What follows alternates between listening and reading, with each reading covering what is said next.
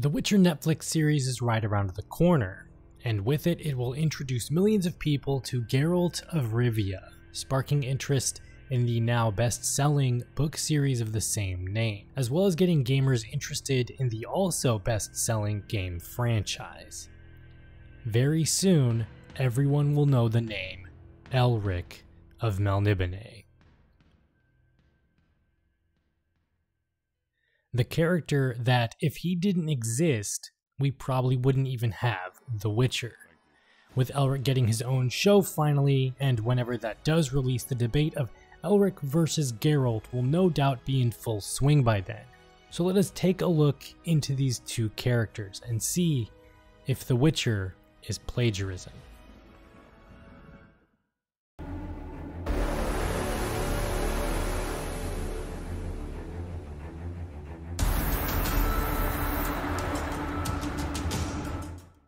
The first Elric story was published in June 1961 with The Dreaming City, a tale that followed the albino as he sought out his beloved raven-haired love interest Cimmeril, fought his depraved cousin Irkun, and witnessed the destruction of his home Melnibone.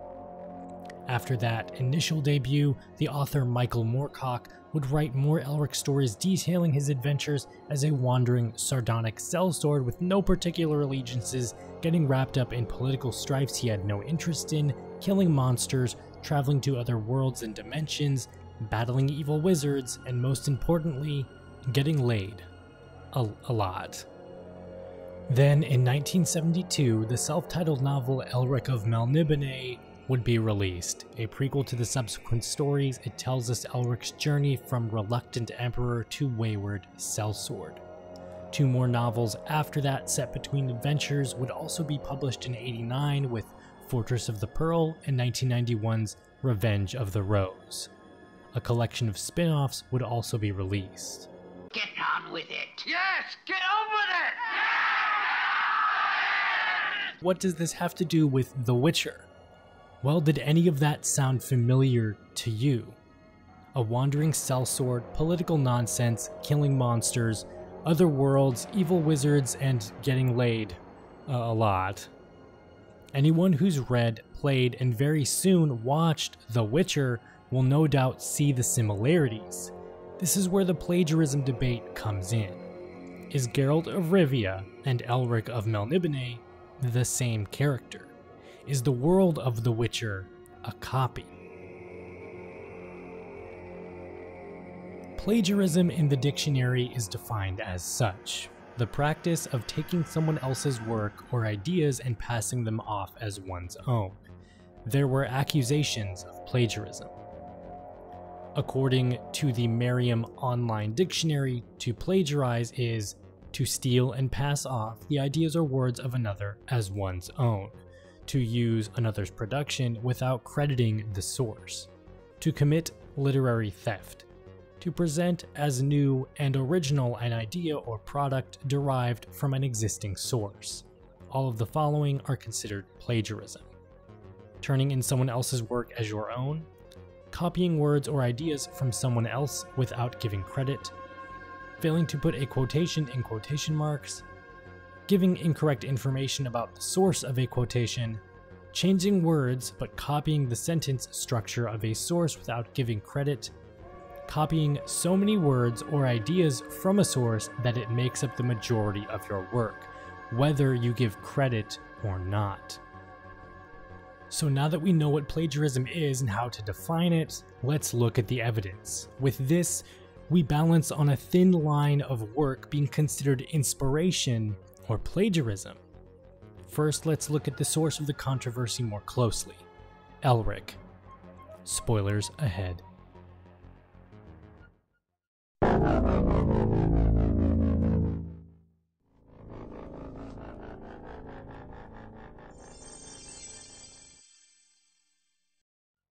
Michael Moorcock in the late 50s was a burgeoning writer and editor for New Worlds, a pulp science fiction British magazine.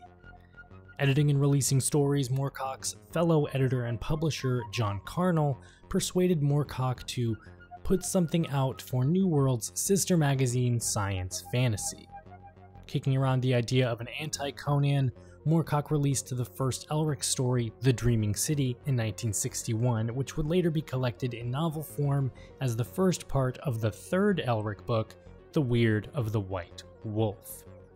The Conan stories were re-released by Gnome Press a few years earlier, and Sword and Sorcery was picking up steam again. The creation of Elric was directly taken from a few sources. Bertolt Brecht's Threepenny Opera is the first. It follows Mac the Knife, an anti-hero criminal in Victorian London. Mac eventually gets arrested, and in the end, just before his death, is let go. The message being, and I quote, "Wrongdoing not be punished too harshly as life is harsh enough," end quote. Growing up in a hostile environment should be taken into consideration when judging someone. Some of Elric's views of politics come from this play.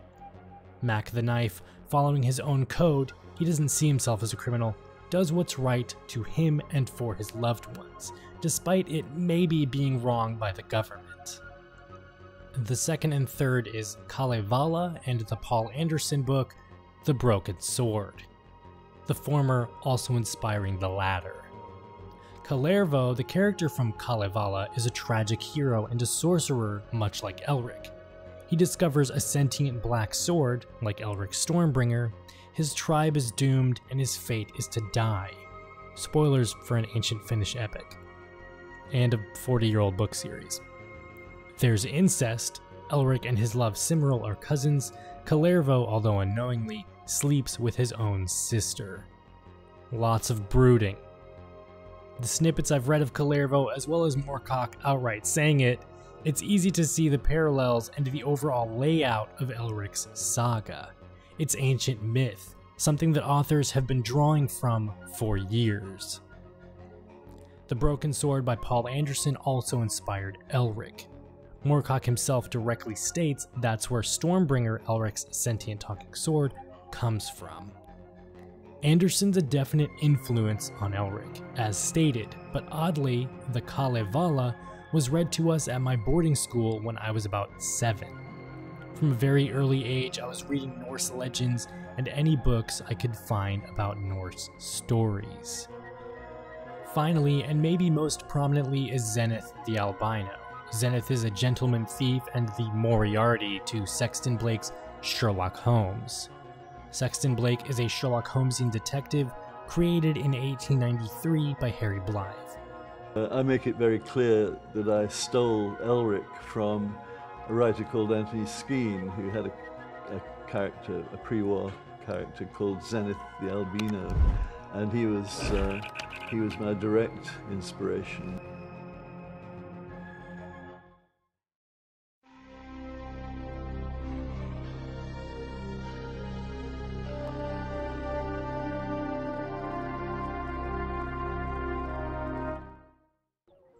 Following the success of Elric as well as Moorcock's other heroes in his multiverse fiction, more on that later, the author would see a swell of popularity in culture from the 70s up to the early 90s, and then on, although not as pronounced as it was in the early years.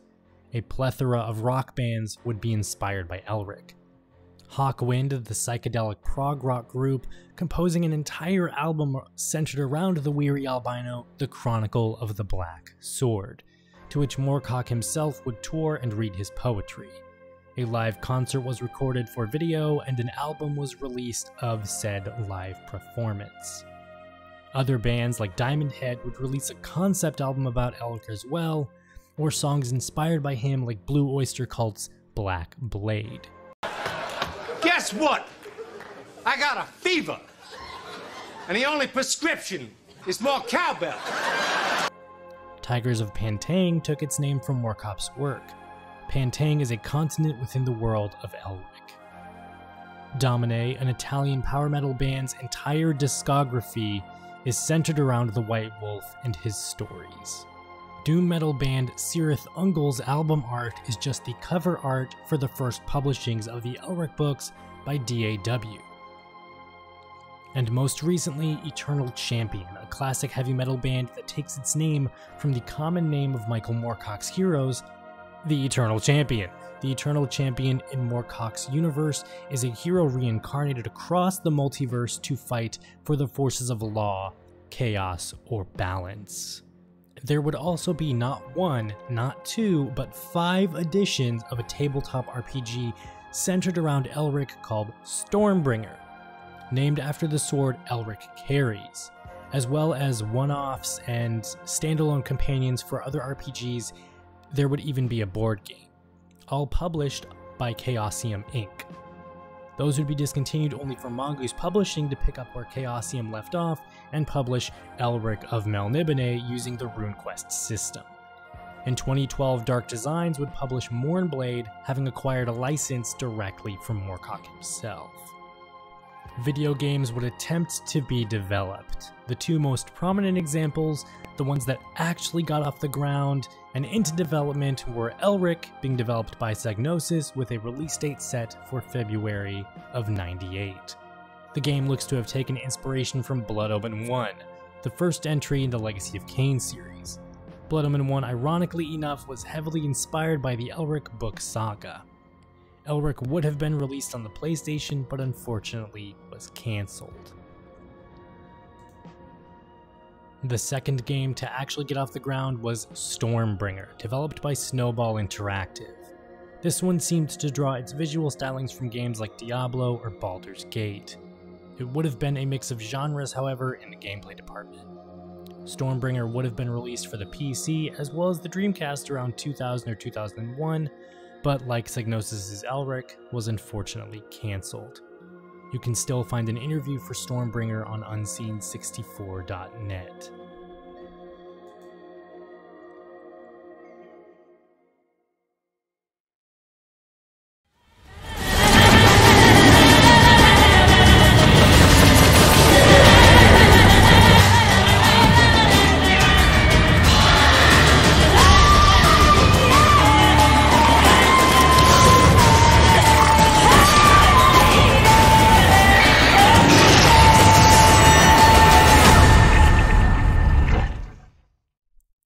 In the 1980s, Andrzej Sapkowski was working as a senior sales representative for a trade company. He eventually turned to a writing career, starting out as a translator of sci-fi and fantasy. In 1986, he entered his short story, The Witcher, into a contest. He won 3rd place. The story was published in the magazine Fantastica. The debut of Geralt of Rivia would solidify Sapkowski as a writer, and his career as a writer was just beginning. That first short story sees Geralt of Rivia, a sardonic professional monster slayer, hired by a king, Foltest, to hunt down his cursed daughter who has been transformed into a striga, a mythological Polish monster. More Witcher short stories would follow, detailing Geralt as he traveled across the continent, killing monsters, getting wrapped up in petty political contrivances, fighting and quarreling with wizards, involving himself in a rocky relationship with a raven-haired sorceress Yennefer, and getting laid. A lot. A series of novels serving as a kind of sequel to the short stories throughout the late 80s up to the end of the 90s would also be released. A standalone novel would come out in 2013. The English editions would be released from 2008 to 2018. Sapkowski would write other stories that weren't Witcher related, but he always stuck close to home. A collection of spin-offs set in the Witcher universe would be released in 2013 by well-renowned Russian and Ukrainian authors. Comics would be produced from 1993 to 1995. The Witcher's popularity also made its way to the big screen with its first attempt in 2001. The film would garner negative reviews, it being spliced together from the Witcher TV series that was then released the following year.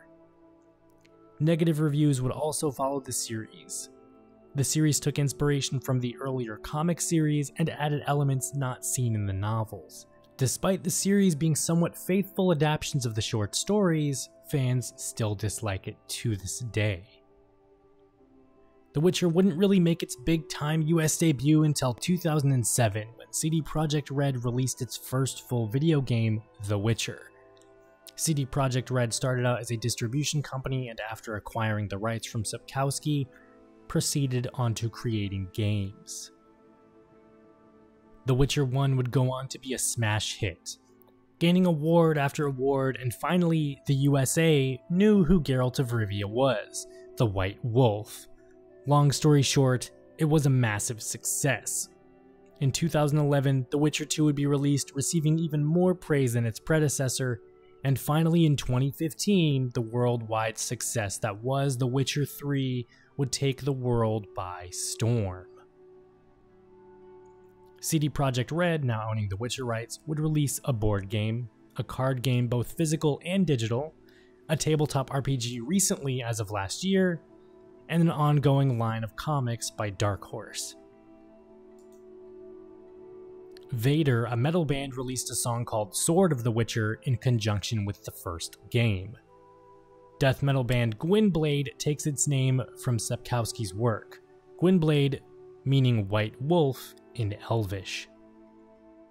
Finally, Henry Cavill will play the titular Witcher in the upcoming, or released depending on when you watch this, Netflix series.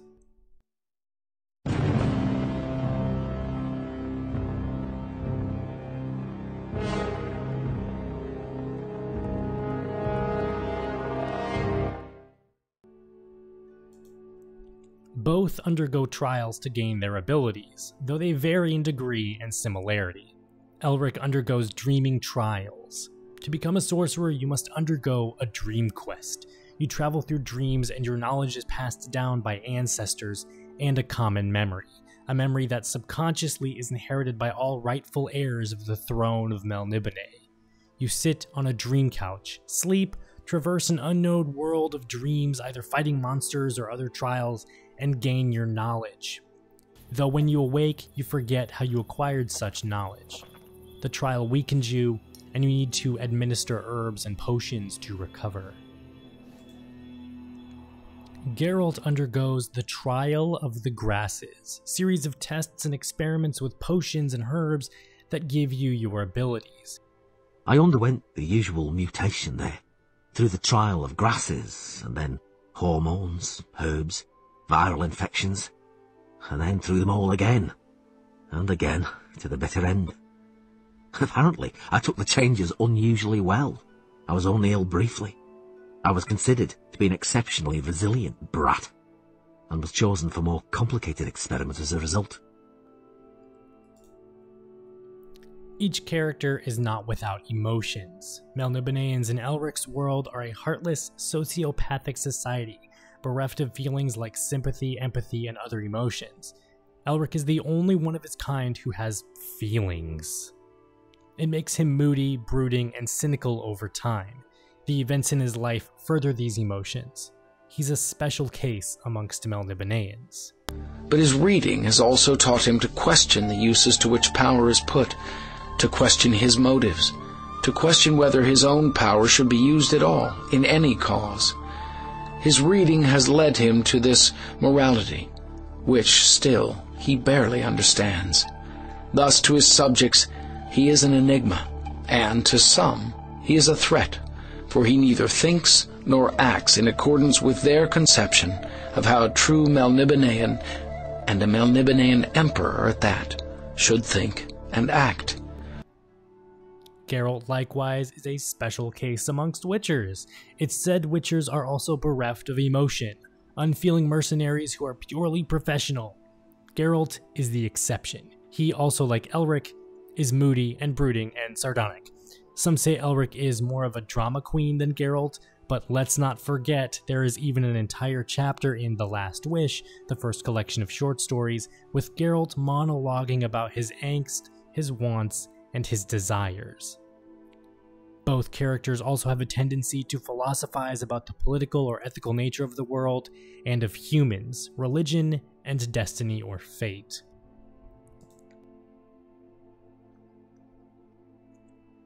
They are both albino. Albinism is the total loss of pigmentation. Elric was born an albino, Geralt became an albino due to the Trial of the Grasses. They were worse, much worse. But As you see, I survived. The only one to live out of all those chosen for further trials. My hair's been white ever since. Total loss of pigmentation. A side effect, as they say. A trifle. They both have white hair, white skin, and strange, unnerving eyes, and are physically tall and thin. It is the color of a bleached skull, his flesh, and the long hair which flows below his shoulders is milk white. From the tapering, beautiful head stare two slanting eyes, crimson and moody, and from the loose sleeves of his yellow gown emerge two slender hands, also the color of bone.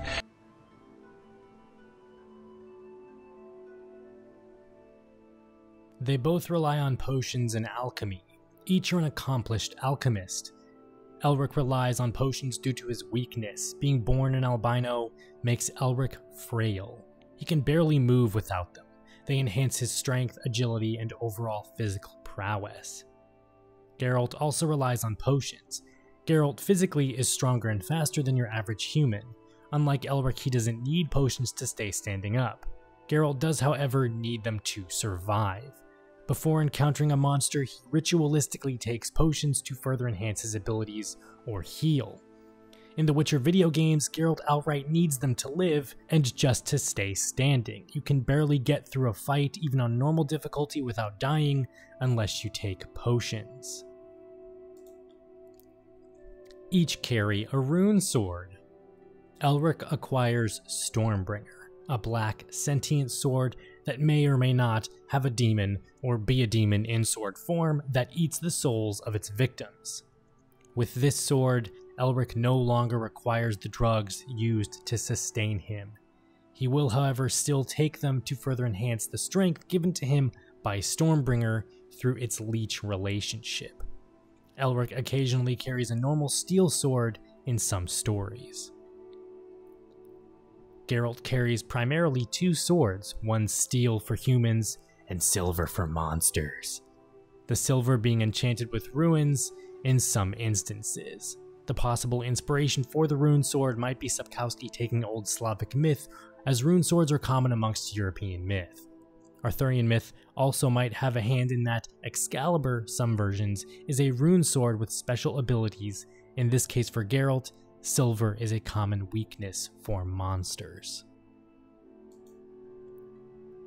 Each character is in love with a black-haired sorceress.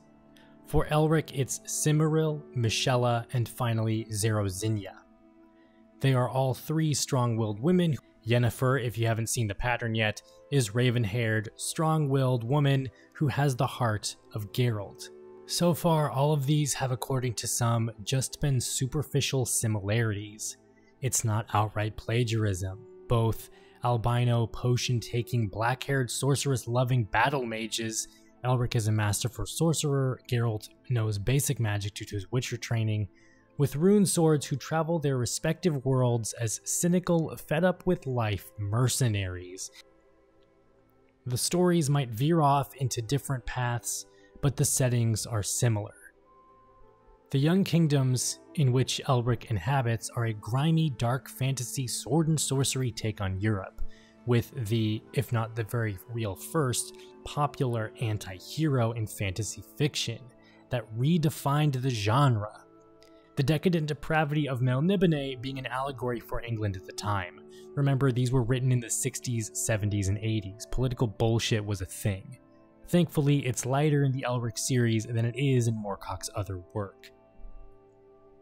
The continent that Geralt travels is a dark fantasy sword and sorcery take on Poland and Europe, with a world-weary anti-hero.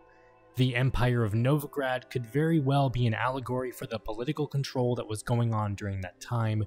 Written in the 80s and 90s, remember, political bullshit was a thing. In the end, I personally believe that yes, The Witcher is plagiarism. The examples I've stated are too coincidental, similar, or even on the nose to not be copies of Moorcock's work, and Sapkowski to this day has never confirmed it. Yes, there are differences here and there naturally, but the base, the overall outline of Geralt, of the Witcher universe, is identical to that of Michael Moorcock and his works. Again, the stories might veer off differently. but the themes, characters, and tone are identical. Going back to an example earlier of what plagiarism is, copying so many words or ideas from a source that it makes up the majority of your work, whether you give credit or not. Even if Sapkowski came out today, tomorrow, and said, yes, I was heavily inspired by Moorcock's work, the deeds are already been done. The guy has made an entire career off of the back of someone else's character. That's also a question to ask. Does it matter? On one hand, no. The Witcher is still an entertaining read for the most part. I do enjoy the first 2 books the most. I find the rest of the series, as it switches perspectives from Geralt to other characters, it gets a bit dry and kinda boring. There's a chapter in Blood of Elves, the first book in the proper series, that sees Triss with diarrhea for an entire chapter. Yes, an entire chapter. Riveting stuff. Then, on the other hand, it completely matters. It's not just some basic debate or fanboyism, it is creative and literary theft to a punishing degree. Any Warhammer fans out there might have noticed similarities in themes as well. It's already widely known Warhammer steals from everyone, including Moorcock. Warhammer are simple thieves. I mean, they don't just steal from me, they steal from everybody. So, you know, that's, as far as I'm concerned, that's simple theft. It's commercial theft. The damage is already done. The only positive from this, really, is that more people will know Elric of Melnibone soon enough, either from this video, the eventual Elric series Amazon is working on, and yes, of course, The Witcher.